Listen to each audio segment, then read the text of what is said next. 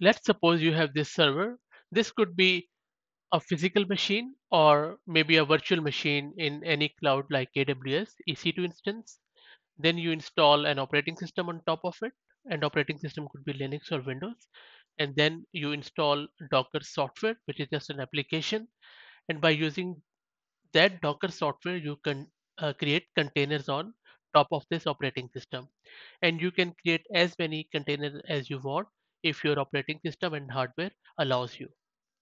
Now, these containers, container 1 and container 2, are simply executable units that include everything to require to run an application code. So it includes the runtime and the tools and the system libraries which are required to run your software. Now, the advantage of using these containers is that if you want to move these containers to, let's say, in any other cloud like Google or Azure, you don't have to move all the hardware, operating system, and Docker. All you would need to do is to lift these container 1 and container 2 and simply move them to the other cloud or other machine. So the portability is a big thing when it comes to containers. Also, if any one container dies, you can simply create another container. So you don't have to reinstall everything.